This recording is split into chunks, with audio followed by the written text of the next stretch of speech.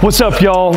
I'm gonna give you my deadliest move to use when playing one-on-one. This is one of my secrets as to how I'm able to get my shot off and score against any opponent on the court. So I typically like using this move when I'm in triple threat. However, you can do it off the bounce as well. And what it is a push-out dribble. So if I'm in triple threat, say I'm on my right foot pivot, I'm gonna push out to my left. So it's gonna be like a straight line dribble outward to really allow my body to skip downhill into space.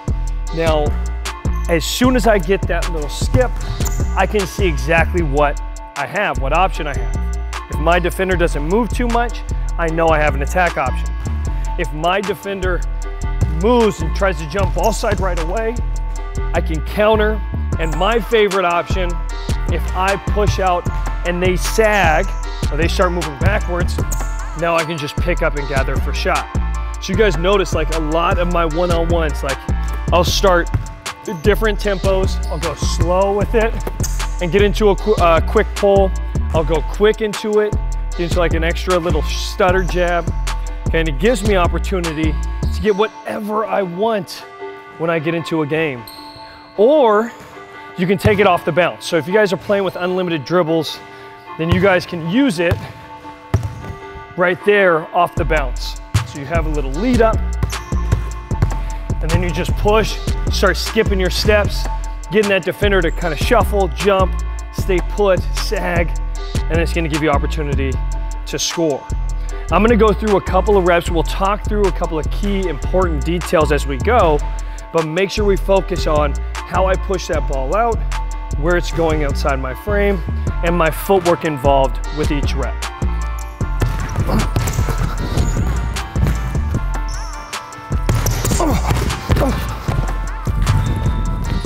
So you guys are gonna notice when I get into these push outs and attack, there's multiple options, multiple ways for me to access that go. So what I did, I can skip, I can get into a drop stance and attack right away. I can push out, stutter and jab. It's one of my favorite ones to use. That quick little push out, boom. Give that additional jab to really freeze that defender.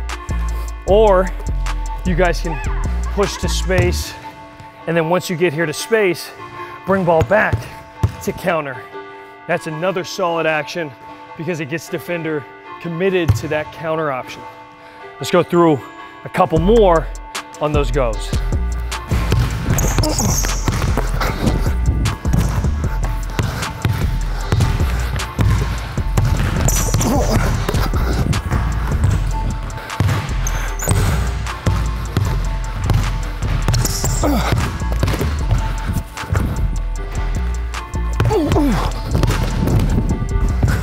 For the counter options, I still want you to focus on your skips, focus on your stutters, and focus on that anchor foot of keeping that back foot heavy. But now we just want to make sure we sell and bait that defender toward ball side while occupying or controlling our space well. So when you see me do these moves, you're going to notice my shoes in front of me. I'm not allowing my body to get beyond my shoes to do the counter move because that's not going to be realistic.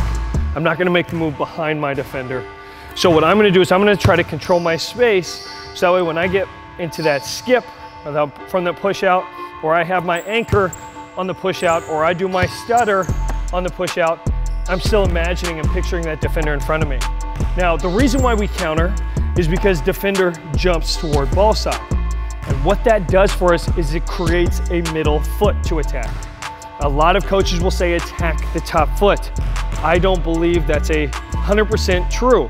But one thing that I've noticed through my training and playing experience is that attacking the middle foot is.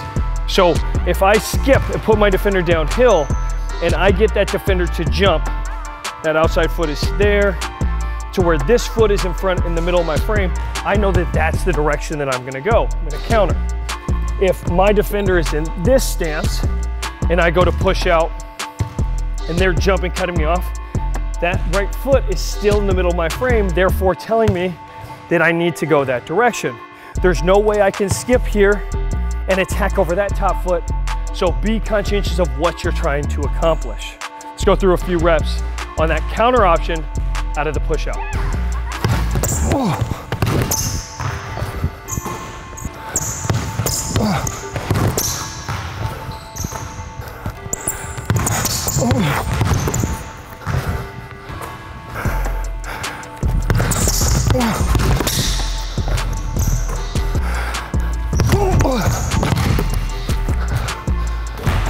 The third and final options that we have using our push-out dribble is gonna be just gathering into a shot. So if I notice that defender takes a step backward as soon as I take my first dribble, then I know right away that I'm gonna be able to gather into my shot. Now when doing this, it's important to understand that timing is everything. So I don't wanna overstep space, but I also don't wanna pick ball up early and then gather feet, because that's gonna tell my defender right away that I'm shooting the basketball. So what we wanna do is we wanna really delay that pickup. Time that back foot with that offhand getting to the basketball, so that way we can really beat the defender off the ground and get our shot off before they're able to contest. Now you're gonna notice that I'm gonna do these options out of a quick push out. We'll do options out of a stutter, or sorry, a skip. We'll do options out of a stutter.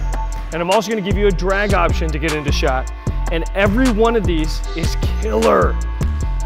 But I need you guys to practice them and practice them and practice them, and use your shoes or use your imagination to see how the defender is playing, okay? And make sure, this is important, make sure that you know how to occupy your space. We can't be going too far downhill and end up body to body with that opponent and then decide to get up into a shot. It's not gonna work. So make sure you guys know how to control your spacing. Let's get it.